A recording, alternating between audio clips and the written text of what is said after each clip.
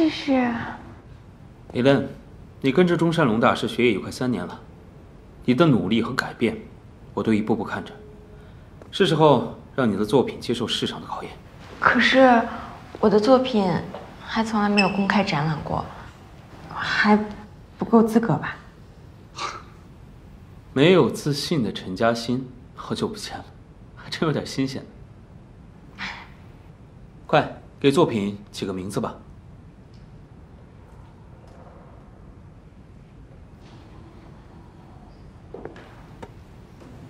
叫什么好呢？就叫纪念品。纪念品。纪念我的作品第一次被公开展览，纪念这一刻，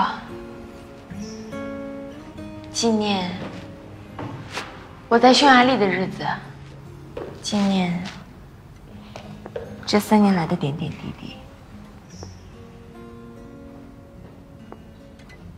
还要纪念3年前的那段日子，那个人，那个不切实际的梦，因为有他们，让我有今天。我纪念他们，因为我重生了。那我也有东西值得纪念了。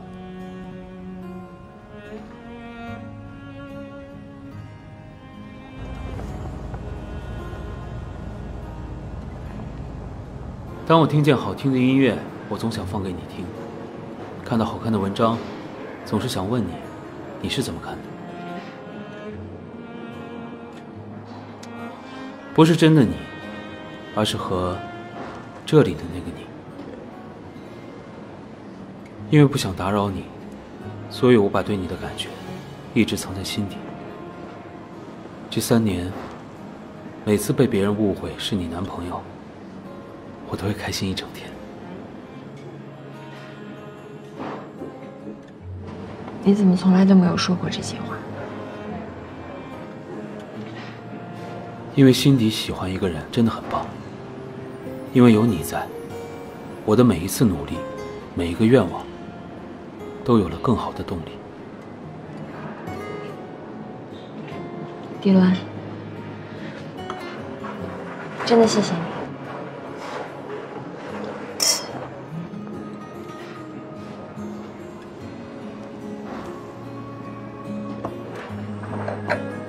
没有你的陪伴和帮助，就不会有现在的依恋。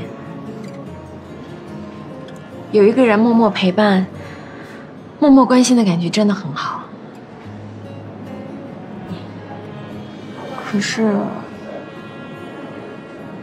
我现在真的还……嘉欣，你别误会，我说这些呢，不是要给你压力，或者是让你做什么决定。我说了，这是我的纪念，纪念那个有话不能说、必须小心翼翼的3年。可是，从今天以后，你要开始小心了。从此之后，有一些话我不准备藏在心底了。我不会压抑自己的感情，更不想保持什么礼貌的距离。我也不会再当你和别人的旁观者了。嘉欣，准备好接招吧。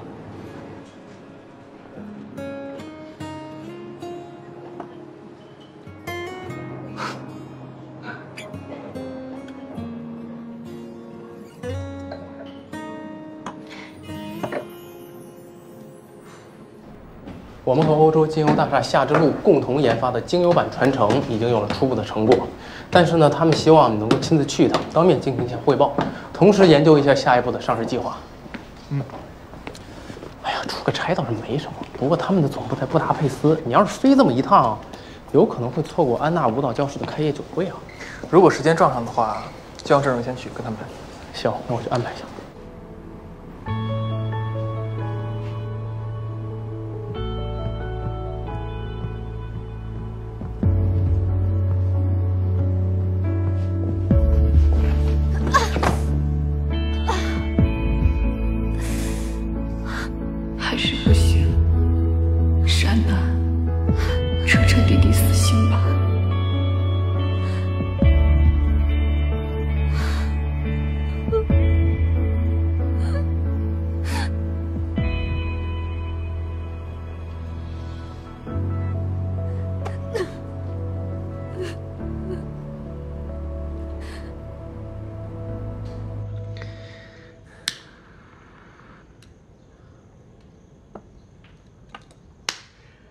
怎么样？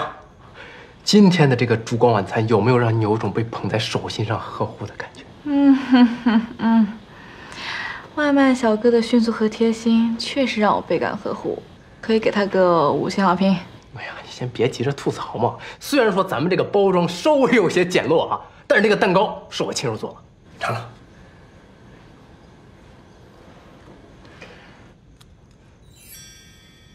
No， 我什么都没说，你弄什么？哎呀，哎，这什么呀？这是？哎呀，闪着光！哎呀，怎么样？这么有创意的求婚，你舍得拒绝？创意，这种电视上早800年就演过了。这么廉价又老梗的求婚，你还好意思说是创意？我的答案是 no。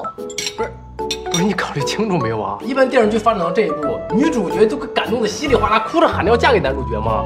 你再说了，咱俩都认识3年了，都在一起3年了，宝宝。你去厕所照镜子，你全身上下哪一点像男主角？